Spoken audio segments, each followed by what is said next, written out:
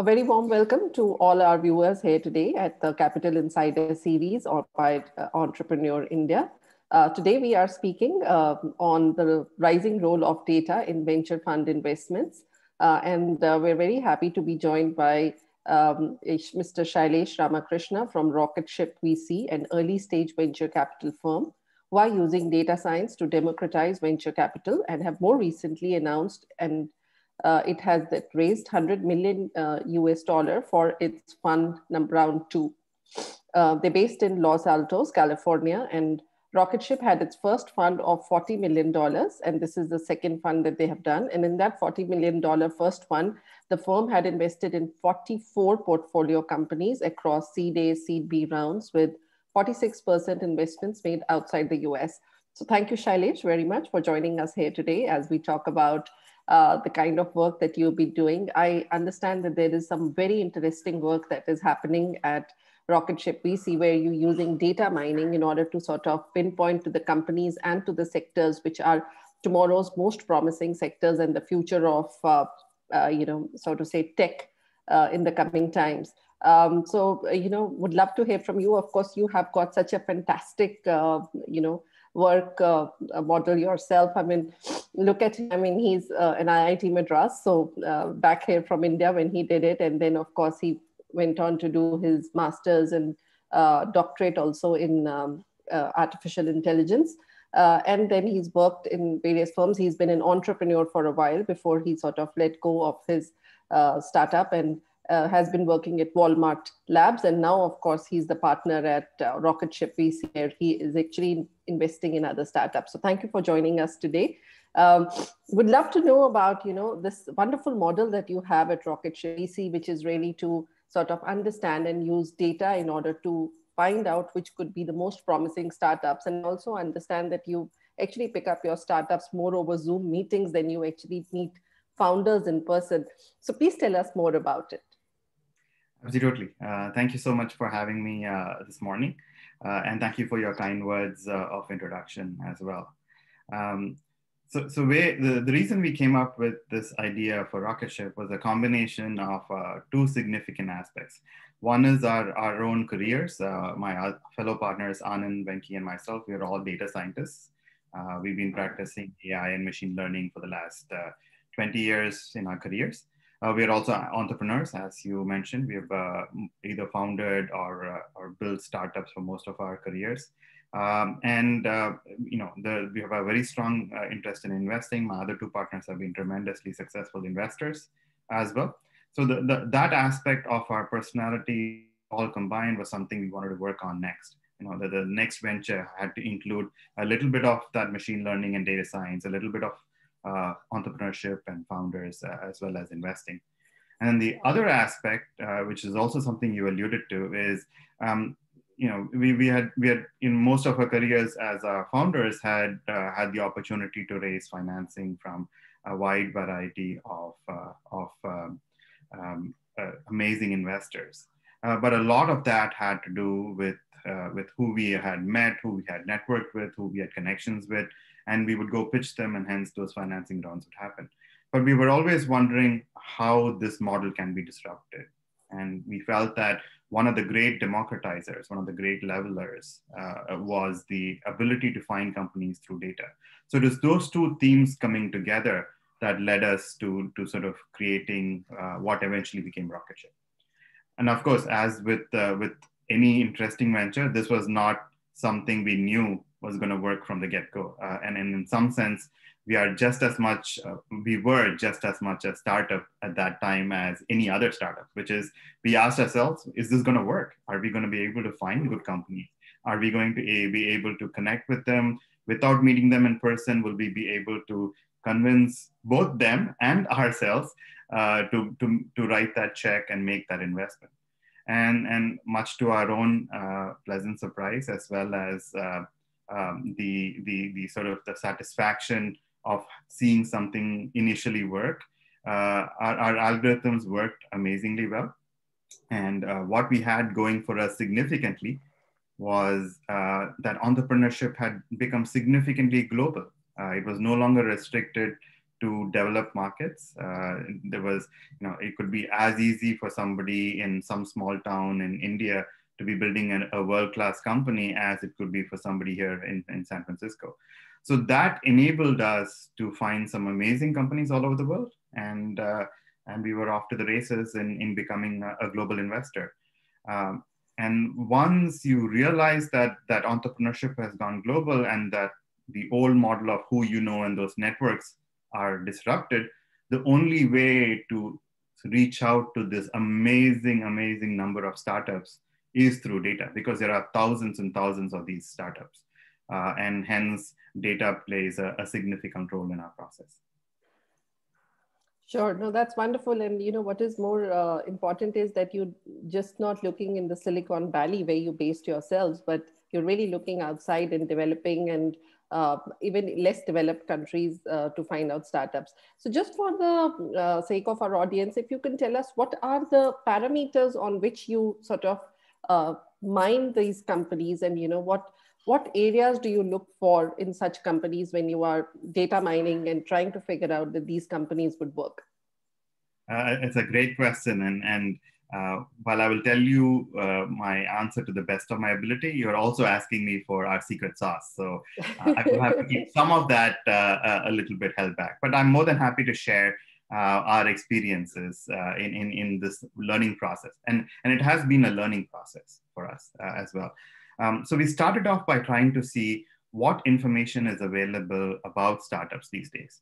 And once again, we were lucky in our timing, because if you were asking this question maybe 20 years ago, there was not going to be much information available. Startups at that time were thought of as being stealthy, and in the sense that they were quietly building this idea and were going to launch it in some sort of big bang, and then that's when you find out.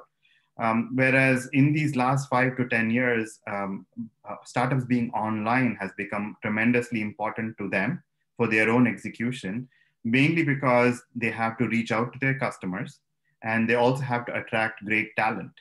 So if you start looking at it from that perspective, many startups are actively have significant online presences, if you will.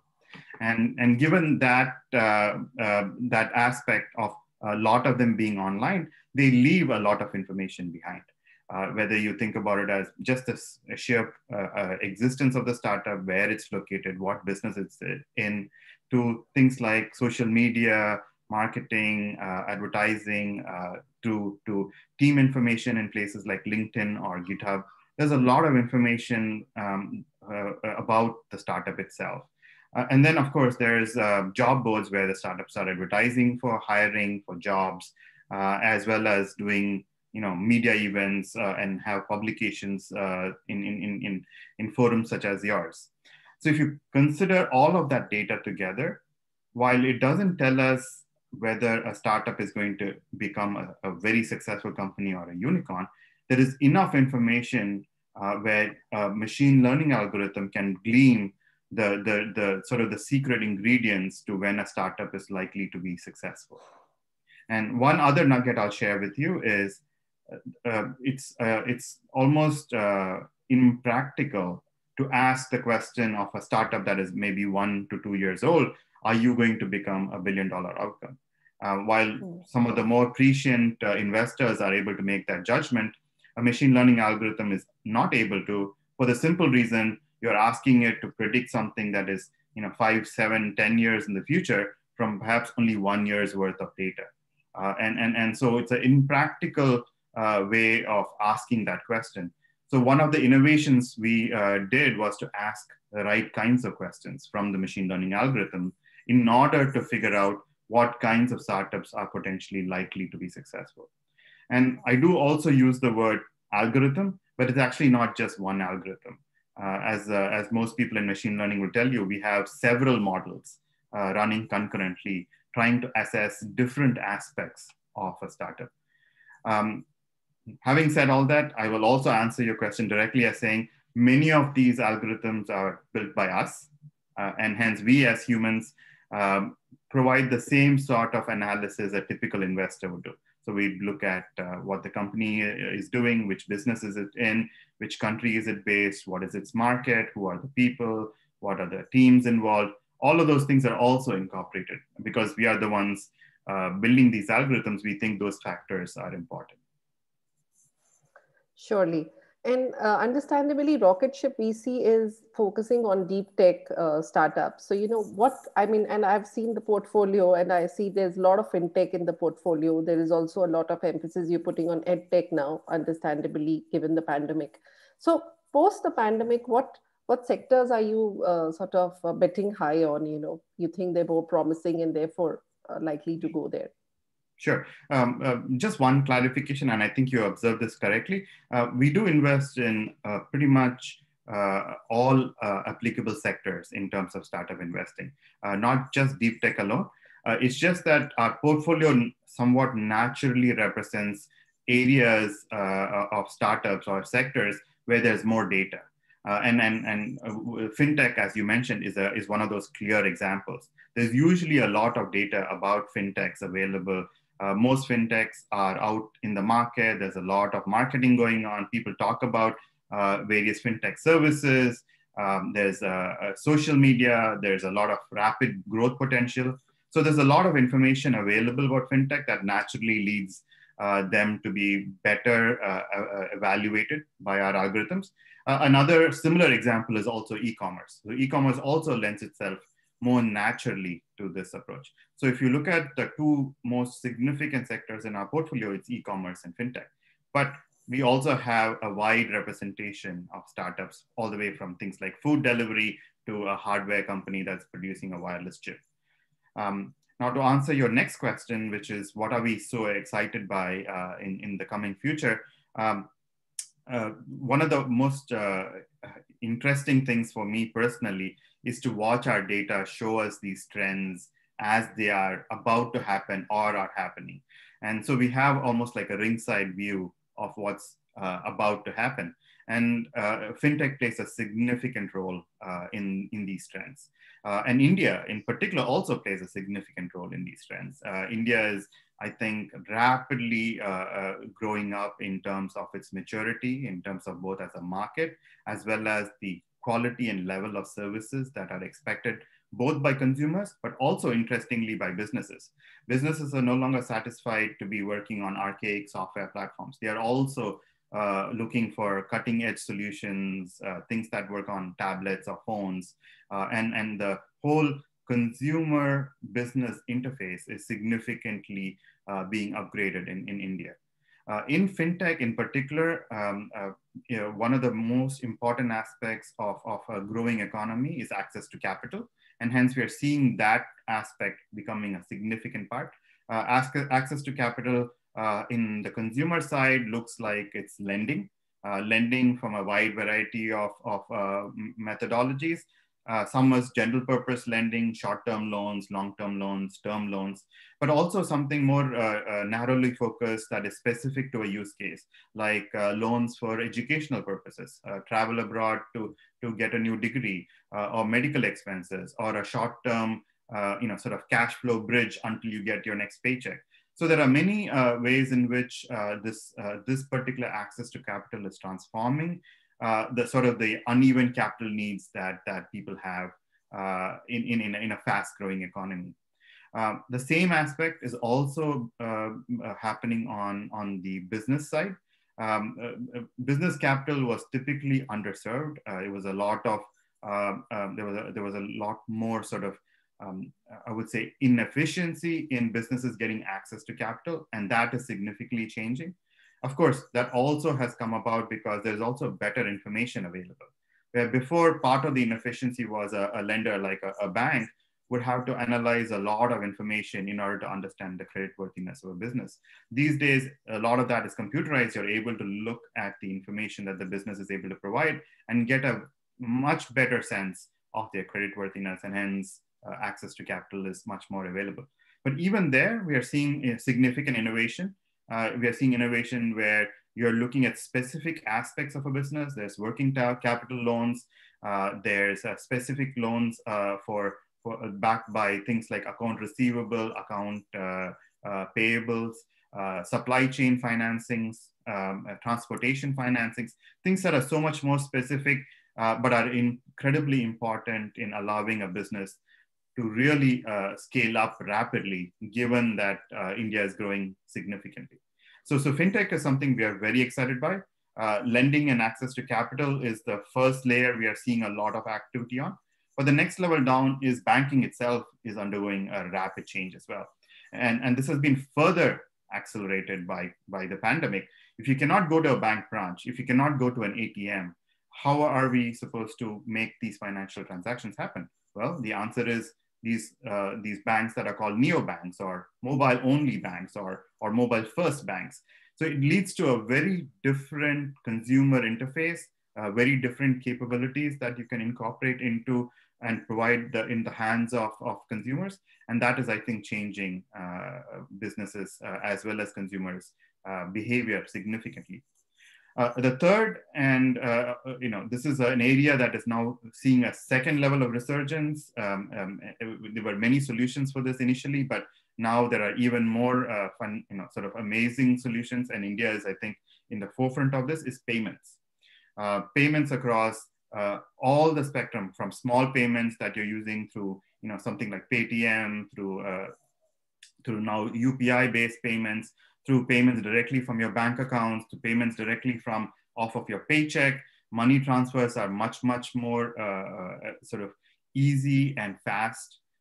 So the whole payments infrastructure in India is being upgraded to a point where I would say in some instances, it's actually much better than the developed world. So, and this is a sort of a meta trend, if you will, is that when infrastructure is lacking initially, it offers the country to leapfrog, not be tied up with old archaic systems, but leapfrog to the next generation. And I think India is accomplishing that significantly.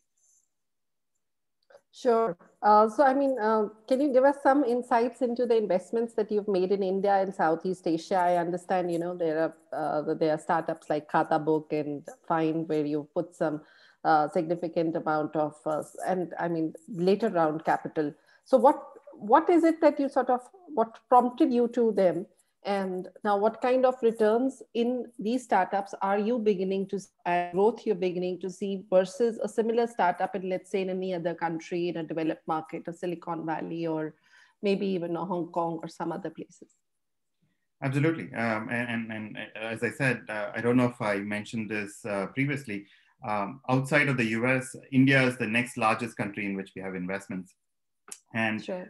And this is not because we are of Indian origin, as you observed. This is more because, as I said, India is a very exciting capital destination at this point because amazing companies are being built, amazing opportunities are available, and these opportunities are large, not just because of the sort of the lack of the infrastructure, but also because India represents a very, very large market. And so I think that's super exciting.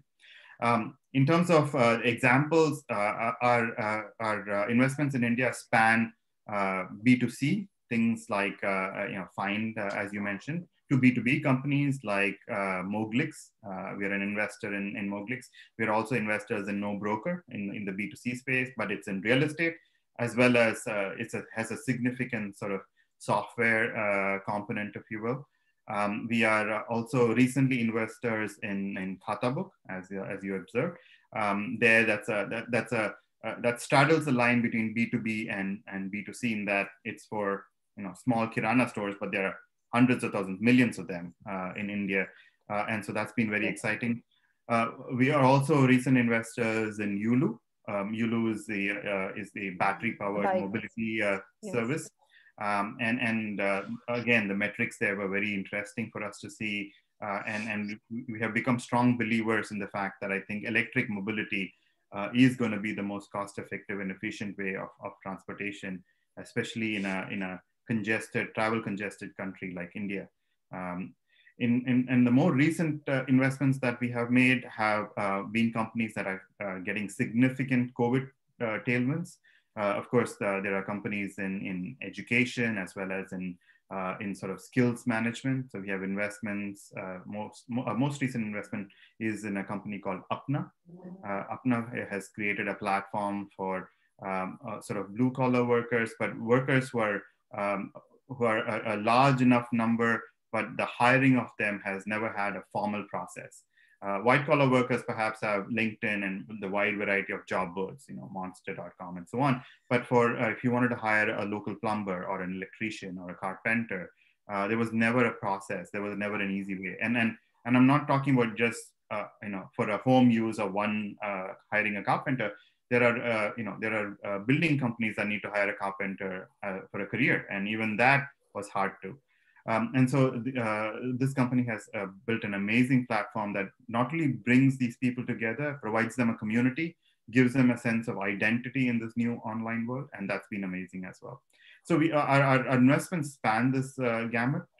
We have investments, like I said, in education, in skills resharing, in fintech, as well as in commerce. So most of the investments I also see are towards, digital transformation of a sector, whether it is digitization of kiranas or electric mobility, which is of course going to change the, the internal combustion engine vehicles. So, given all this, from an Indian perspective, what is the larger, digital offshoot that you see coming to happen? And do you feel that because of that and significant size that India has today to do that, and it's just started, there are millions of family businesses out here in India which would need digital transformations happening for them. So where do you see India as an opportunity market? And not just for your fund, but at large, in the coming years, maybe the next 5 years? We are very excited for India. Like I said, while we are personally of Indian origin, and we are always excited to be investing in India from that perspective, what makes it even more exciting is that our algorithms and our data find amazing opportunities in India as well. And one way to sort of think about this is our algorithms are not just finding companies in isolation. What's actually happening in effect is a global competition where our algorithms are ranking companies all over the world in all of these ecosystems. And the fact that Indian companies are rankings at such high numbers, at high ranks, that leads us to be drawn to making investments in there tells you the opportunity that is available in India surpasses any other opportunity elsewhere in the world, right? And that's what's exciting about India as well. To answer your question about how we see India in the next 5 years, I think the potential is enormous, and the digital transformation, I think, has ways to go. And I think the fundamental building blocks are being built across a wide number of sectors. This transformation sort of started in the last 5 to 10 years, had a significant acceleration happen thanks to the Jio rollout. Adding a few 100 million mobile subscribers in a span of a few months rapidly changed the ecosystem. But that transformation has been ongoing, and more of this demand for this ease of use, removal of red tape, making sure efficiencies are built in, is permeating every sector. Recently, I think several investors have made a note of this, but we saw this quite early on. Even sort of old state sectors like agri-tech were seeing a resurgence because farmers are always thought of as folks who are not that technologically savvy, but that has actually changed significantly.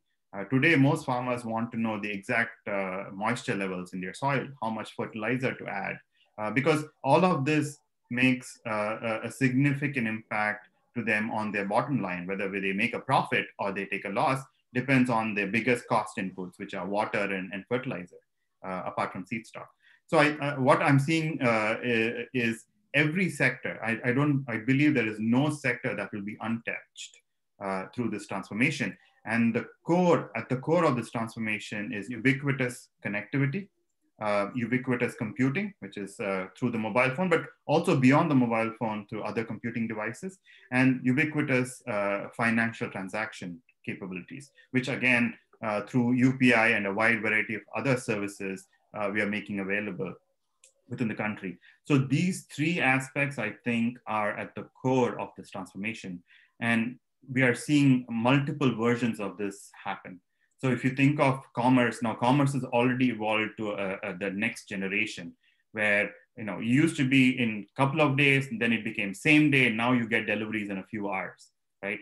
If you take a step back and think about what that entails, it entails an enormous improvement in efficiency in infrastructure, from how fast an order gets transmitted to how quickly a payment is collected to how quickly the product is delivered. All of those things need to start working in sort of synergy for this transformation to happen. And once that starts happening in one sector, we see the trickle down happen very, very rapidly, because if one sector has proven how this can potentially work, then all the other sectors start looking at it and saying, why is this not happening for me? There was even a recent article about things like, well, if you can deliver, a thing that I ordered, a toy that I ordered in a few hours, that same thing can be used to deliver fresh food in 2 hours, right? A meal in 2 hours, and so on. So that just starts sort of enabling capabilities that change the common person's perception of what is an expected level of service.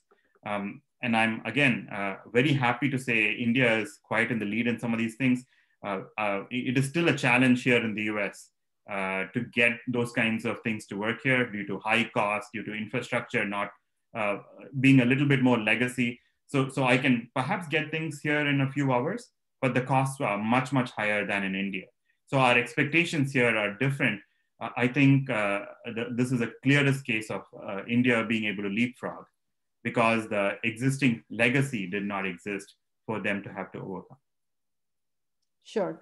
Yeah, that's an interesting point. But coming back to your algorithm, so I talk to a lot of VCs, and I talk to a lot of funds. And, one thing they always sort of hint upon is that how important is the founder to the whole sort of mission of building a startup, wherein, his qualities and his his sort of passion matters. So how does the algorithm measure that? I mean, how do you sort of deep dive into the founder's mind and figure out, where is he going to, or she's going to lead the startup to? Exactly. So and the only reason I wanted to mention her versus his is that this is the other aspect we are seeing. Our algorithms are seeing many companies founded by women as well in India, and I'm very excited to see that happening within India. To further elaborate how this works, there is one level, one class of models within our algorithms that evaluate the quality of the team. But that by no means is the only way in which we evaluate the quality. And this is the reason why it's not just algorithmic. Our algorithmic process identifies these companies, but the role of human partners such as myself and my fellow partners is just as important in evaluating the company. And so the aspects that you are talking about, the hunger in the founder's eyes, the way they approach the problems, the way they break through barriers and challenges that they're facing, those are things that we assess in multiple conversations with the company. So in one sense, we do a lot of the traditional VC work as well, where we talk to the company multiple times, we talk to our multiple team members, we talk to potential customers. We do a whole lot more of the traditional VC work, but we also have a lot of confidence in the work we are doing is because the algorithms found the company in the first place. So we do that from a sense of there is a core within this company that we are really evaluating. What this does for us is to really understand both the fact that there is an engine inside the company at work, and that this team is capable of really revving that engine up to take this company to the next level. And oftentimes, and most investors will tell you this as well, oftentimes not all the information is available, not all the questions are answered, not all the risks are addressed. And what you really have left with is that conviction that this team will figure this out. And so that is something we also do. So to answer your question, perhaps much shorter than I should have elaborated, is this is not a 100% algorithmic approach. Human partners play an important aspect. So it's a hybrid approach where the things that the algorithms are capable of assessing, they do. The things that our humans are better at assessing, we do. And combined, hopefully the result is much better than either one of us. Sure. So we've got some questions coming. So there is Eric on Facebook who's asked us that, can you give us some insights on SPACs? How will it benefit the startup ecosystem? SPACs, I guess, are the flavor of the season, and I'm happy to answer my opinion about them. So this has always been a question with respect to startups. Is eventually when you need to go to the sort of the public level, how do you reach that process? And as startups grow and mature, things get a whole lot more daunting as they get closer and closer to this milestone. For multiple reasons. One of the biggest reasons is not just the increased level of scrutiny, but the increased level of processes and paperwork that is needed in order to go public.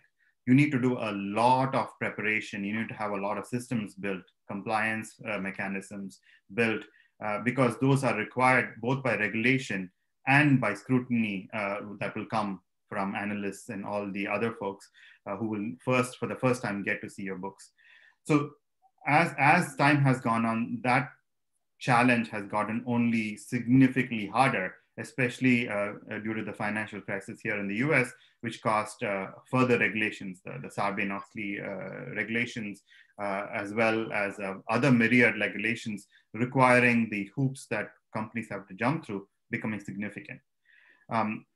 The SPACs sort of sidestep a lot of that, but not for too long, because what it only does is it reduces the friction in getting to becoming public. But once you're public, all those regulations still land up on you. So you may not have the time, you may not need to build them up in the first place, but once you have gone public, you are subject to these same regulations. So you have to do them anyway. So in one sense, I believe SPACs are not so much a long-term solution as a short-term convenience, if you will.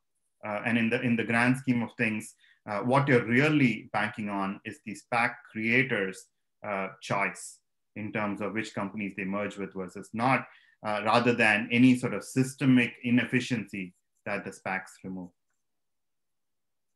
Sure.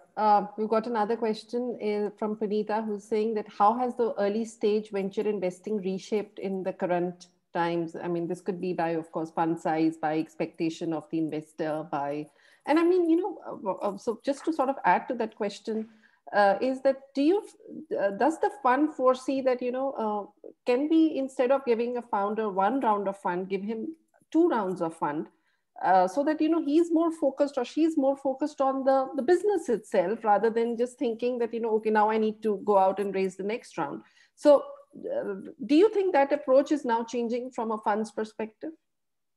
I think something a little bit more significant is happening. I believe that the dynamic of investors being sort of these people up on the mound offering largesse or riches to supplicants who are startups is completely outdated. That is no longer true anymore. Startups are able to build amazing companies with very little capital thanks to technology, and that has evened the equation quite a bit. There are several companies for which investors have to compete with each other to have the privilege, if you will, of investing in these companies. So I think the narrative has changed significantly.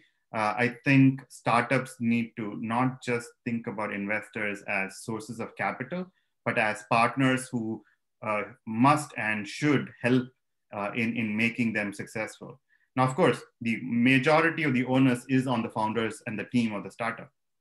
But everybody within the startup's orbit needs to be aligned with supporting the startup. And that includes the investors, and that goes beyond the money involved. And I think for those kinds of companies, for those kinds of startups with those kinds of investors, I think financing is most likely not going to be that much of an issue, because you have not just a small team, you have a whole ecosystem supporting this company in its attempt to become successful. Sure. So I think one of the final points before we need to close this is that, you have 46 companies in your portfolio, and they are spread across the world. So do you in some way also promote interlearning amongst them? You sort of, you obviously, you seeing it from the nucleus point, wherein, this startup can help the other startup or so on. So do you sort of bring them closer together in order for them to grow and learn from each other? Absolutely, we do. And this is one of the most interesting aspects of my job personally, is having this kind of interaction with our startup founders. As you might imagine, we spend a lot of time talking to them, learning about what they're experiencing, and patterns very rapidly start to establish themselves. And so more often than not, we make significant interconnects between our founders, not just from a, hey, you guys are all part of the Rocketship portfolio, so you should know each other, but tactical introductions saying, hey, this person actually experienced this problem and had this solution. You might learn from this, or they are approaching this problem in their country through this way. You might want to look at that. So we have connected companies in Brazil to companies in India. We have connected companies in India to companies in US. All of those cross connections are happening because I think, and again, if I haven't said this, I should say it again and again. The quality of the founders is just amazing. These are amazing people who have taken the risk and have the vision to build an enormously successful company. And what they need is sort of the right guidance at the right time to get tactically over some of these hurdles. But once you present the ingredients, they're able to really blow through and build amazing companies. So we find that this ecosystem really helps them a lot. And we don't do this just within our own portfolio. We also do this with every entrepreneur we meet, because every entrepreneur is going through a similar story to us ourselves when we were entrepreneurs. So we are more than happy to share in our experience, make these connections with very little, if no expectation of any benefit to us personally, other than to say, hey, I've known what you have gone through as a founder myself, and so I'm more than happy to find a way to help you. Sure.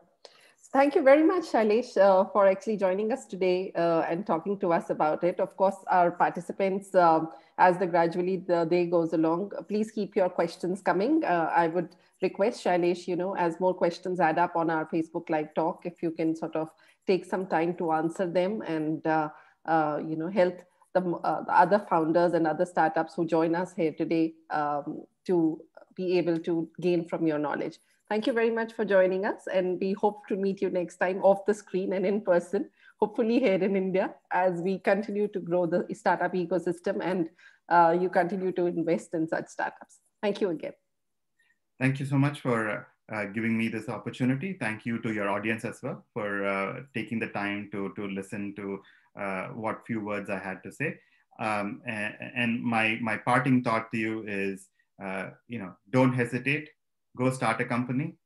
It doesn't matter what age you are, what color of skin you are, which country you are in. I think starting a company is one of the most transformative experiences that one can have in their life. And so I urge everybody to take that leap when they deem that time is right.